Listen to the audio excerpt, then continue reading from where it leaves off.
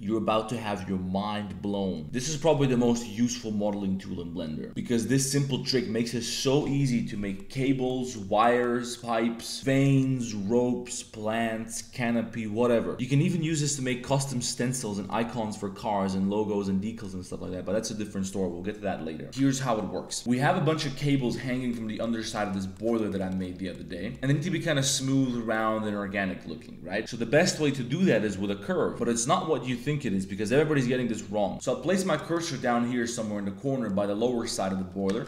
I'm gonna add a new curve, and I'll add a path curve because I think it's the easiest to work with. Now I'm gonna rotate this by about 90 degrees.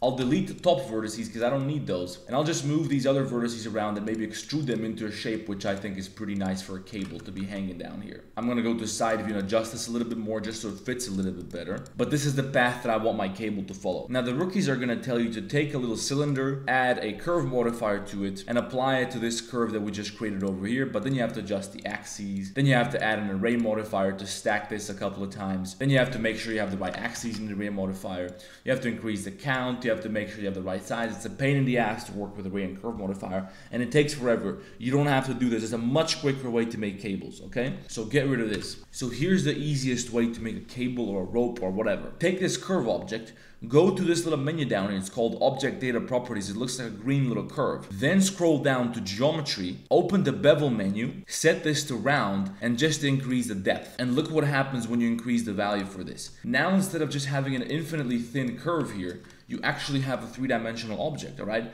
And you can control how thick you want this to be. No curve modifier, no array modifier, nothing. But here's where shit gets really crazy. I'm gonna pull this to the side just so I can demonstrate it to you a little bit better. Right now, this is shaped like a circle, and it currently has, it looks like 12 edges, all right? You can make this into any other shape. It doesn't have to be a circle. Here's how you do that. Instead of picking round, click on profile, okay? Now you can manually create any kind of shape that you want for this. Right now it's a straight line, so it kind of turned this into a square. But you can move these vertices around, and look what happens when you move them around. You can shape this like a star shape. You can make it more like this. You can make it more like a square. You can shape it into any fucking shape that you can possibly think of and turn that into a cable. Tell me this isn't the craziest shit you've seen all day. But in this case, we just want to use the round option because we just need a simple cable. So we're gonna leave it at that. So we're gonna bring this back to our boiler, and you can still modify this super easily by just dragging the curve around and just placing it somewhere else and doing whatever you want. You can reshape it into anything you want. You can even duplicate some geometry and make another cable with the same width, with the same shape and whatever, right? And the best part is,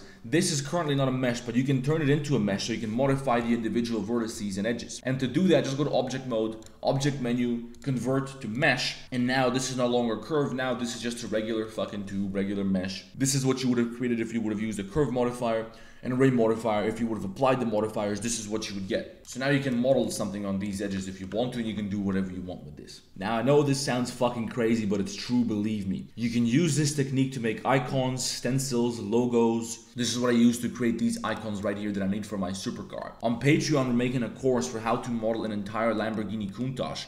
And right now we're focusing on the center console where we have some buttons. So we need to make the custom icons because it's hard to find this shit on Google. I use this technique that I showed you to make these buttons. I know you're probably thinking I'm fucking crazy, but it works, all right? You don't have to do this in any other program. So if you want to see how I modeled this entire center console so far and how I textured the buttons right here to give them the exact icons that they're supposed to have. And if you want to see how we're gonna make all this other shit, the entire interior for this car, and we're also gonna model the exterior when we get there, then check out my Patreon, the link is below. Let me know what you want to see next. I'll see you in the next one.